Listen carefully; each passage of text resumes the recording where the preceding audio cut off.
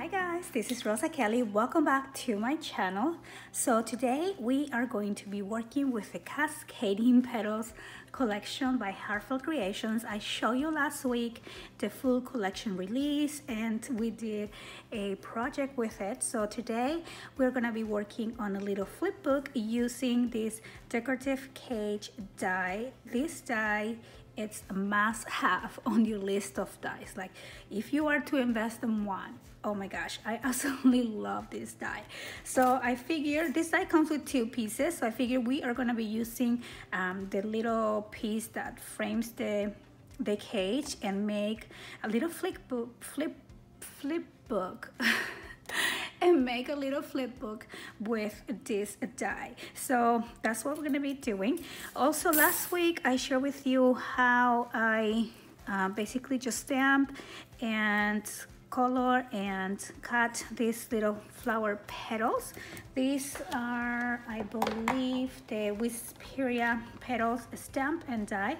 Also we use these little birdies here. I'm not sure if we're gonna use the birds or we're actually going to use the birds because these ones are smaller. Let me show you.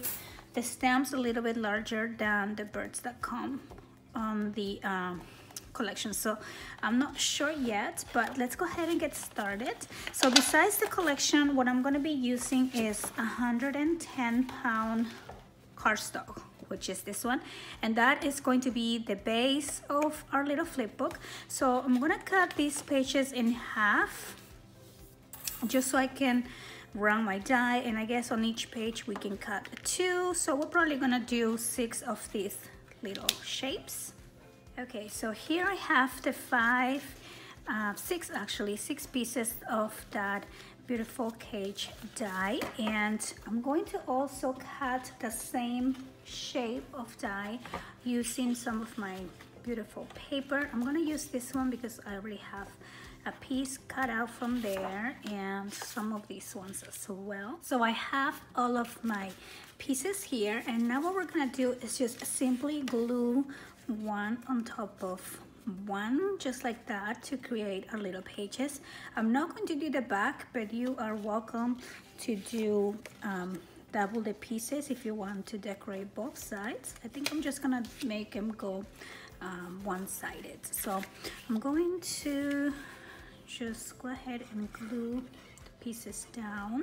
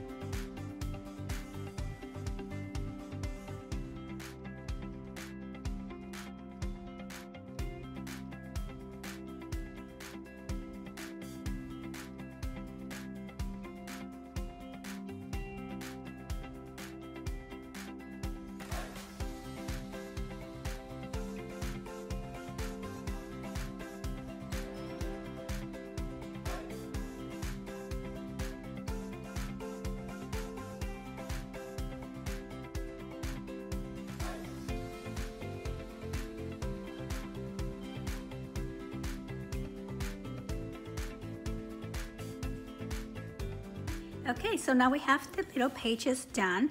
I'm going to use this other die here, the beautiful decorated die, and I'm going to cut this actually on white cardstock, and then we're gonna glue that piece on top of this pink one here, and this is going to be for our cover. So here's the beautiful die. I cut it on white cardstock, and now we are going to glue this onto our pink base.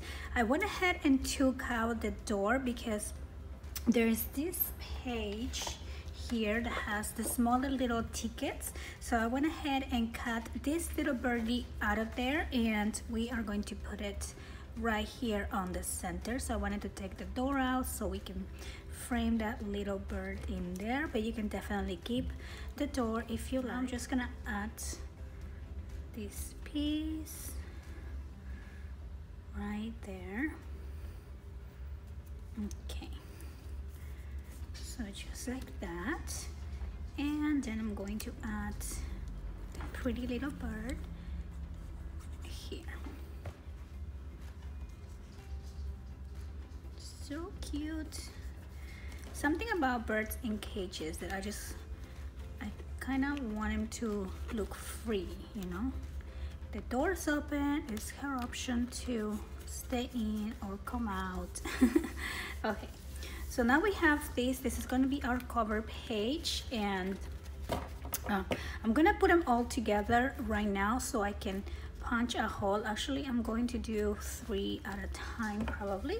I'm going to use my puncher here. I'm gonna use the larger hole, and I'm just gonna poke it right here on inside this heart piece like that. Okay, and then I'm going to grab one of these and just match it up with these ones, and hope it's not too thick. Okay, and then we're just gonna make the hole right on the same position, just like that. And we're gonna use a ring binder to keep this together. So here we go. We're just gonna grab one of these, and let's see how that looks. Make sure that you can flip through the pages. Yep, so that works. Now what I'm gonna do is decorate each one of these pages. I'm just going to speed through this process, and I'll come back at the end to show you what we did.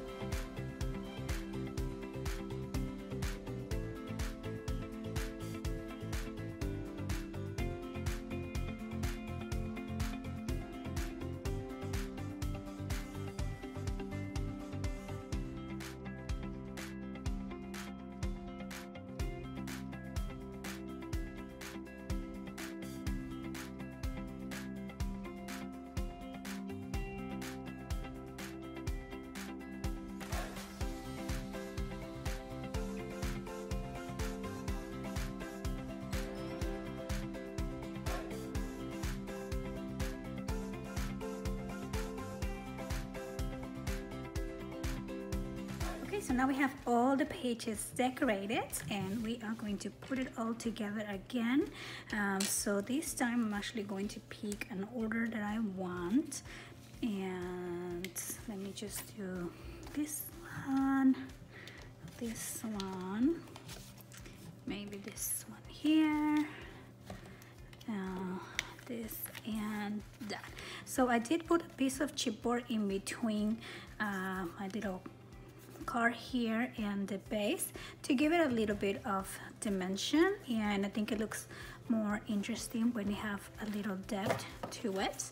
And these little areas you can just add a little journal and maybe add a picture on the back, or you can add a picture here as well. So now I'm going to just put them all together using my ring. And the cover, of course, I really love how this turned out. I think it looks really sweet, really romantic, and that is my little flip book for you guys. I hope that you like it. I hope that you enjoy this tutorial and that you are a little bit inspired with my project. There's so many things that we can do with this beautiful cage die and this beautiful paper collection. I'm gonna have the link to Heartfelt Creations on the description box below. Also, this little flip book, I'm gonna have instructions on the blog on how I made it. I mean, it's pretty easy and straightforward, but make sure to check that out as well. I want to thank you so much for watching, and I'll see you next time. Bye bye.